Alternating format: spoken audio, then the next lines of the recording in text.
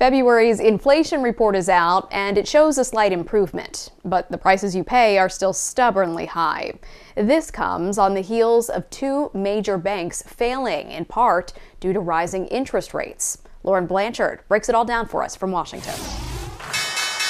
As a busy financial week continues, there is new data to ever so slightly calm investors' fears. The Consumer Price Index shows an inflation rate of 6% year over year. Inflation is starting to come down slower than we would like. But these things do take time. Many food items, especially eggs, are still expensive. Inflation is down from 6.4% in January. Still, it remains stubbornly high, well above the Federal Reserve's target rate, which could mean more interest rate hikes are in store. They really haven't been terribly successful in bringing inflation down so far. It is still well above 2%. The new report comes on the heels of two massive bank failures, Silicon Valley Bank and Signature Bank, taken over by regulators in the past few days. At first, leaving many depositors without a way to access their money. I do think that this issue that we're having in the banking sector is not going to go away, sadly. There is relief. The federal government quickly stepped in to secure funds that otherwise were not insured past the $250,000 limit.